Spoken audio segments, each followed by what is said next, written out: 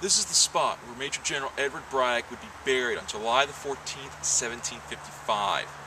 As Washington was leading his army back from a disastrous defeat on July the 9th, 1755, 4 days later, the commanding general dies. Now, Braddock had taken with him 1,250 men. Coming back were only 350 men.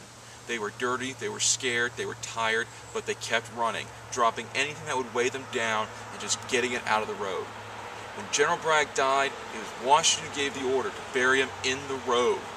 The reason being is that if the Indians who were chasing them were to find Braddock's body, they might defile it. And so by burying him into the road, the soldiers would march right over the grave, completely destroying any signs of a potential grave. And this particular spot is marked by a concrete square indicating the height of General Braddock, thus giving you an idea of exactly how tall the man was with his burial.